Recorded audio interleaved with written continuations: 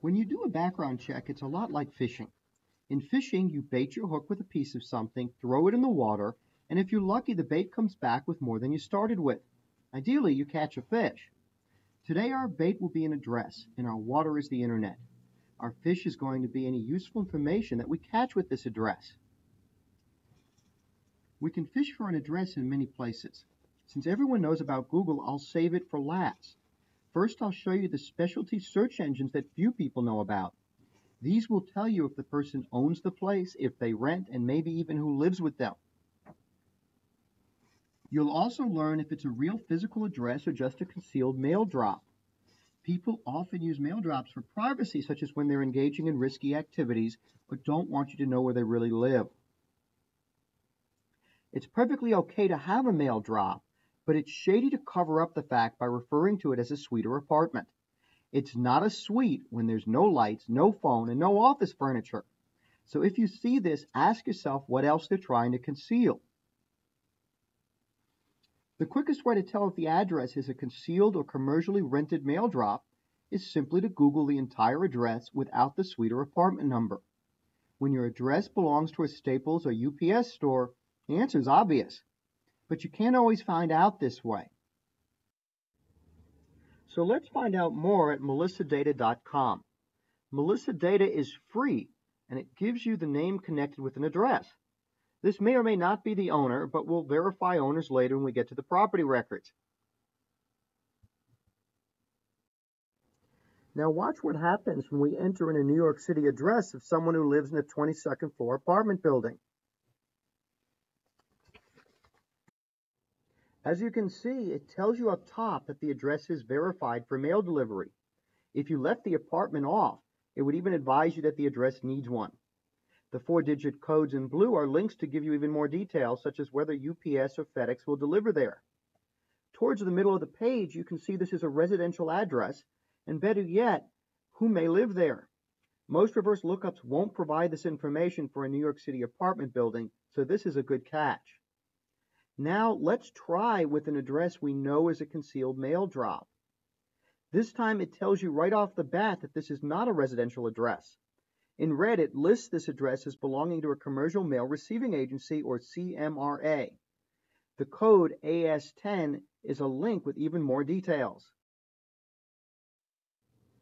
Also notice that the address type is a business and it doesn't give the name. This is not surprising because this is simply a drop box.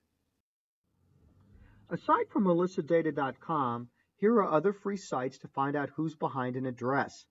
Feel free to pause the video and write these down if you need to. I've listed White Pages, PeopleSmart, and SearchBug, but there are many more. Some of these will provide the phone numbers and the names and ages of the people who have lived there. Our next stop will be the free online property records, which are found in all the 50 states. To collect property taxes, state governments record not only who owns the property, but also how much it's worth. Sometimes they'll even have the deed, which shows if the property is jointly owned by a spouse. Very important if the person claims to be single. If the person you're looking for owns the place, there's a good chance they live there now. But if your subject does not own the property, meaning that you could not find them in the property records, it could mean they rent, they moved elsewhere, or they're lying about where they live. That's why it's important to rely on many sources of information before you jump to conclusions.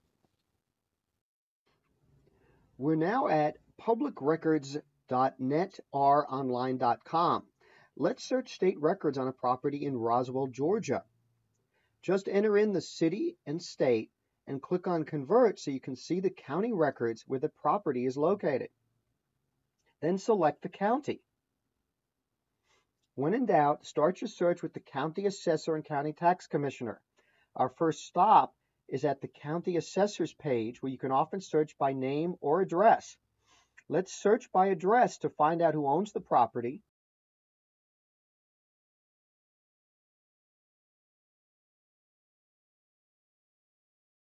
So we've entered the address on Jade Cove Drive in Roswell, Georgia.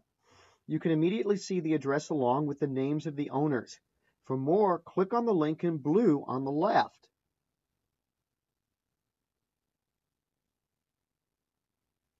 This brings up not only the middle initial and the last names of the owners, but also the value of both their land and their property. Usually you can assume that property owners are the ones who currently live there. If not the case, it almost always means the person living there is renting the place. Our next stop is the tax commissioner link we saw earlier. This is where you can find the taxes that were paid out on the property and often who paid it and when. So you can know who's owned the property and for how long. Taxes tell a story. If your subject says he's owned the place for years, but you see that somebody else paid the taxes on it, something is obviously fishy. In the present case, Janice Cohen has paid taxes on this property since 2004. You'd know that by clicking on the blue links on the left. Before that, it was paid by her husband, or at least a man with the same last name. Presumably, they got divorced and she got the house.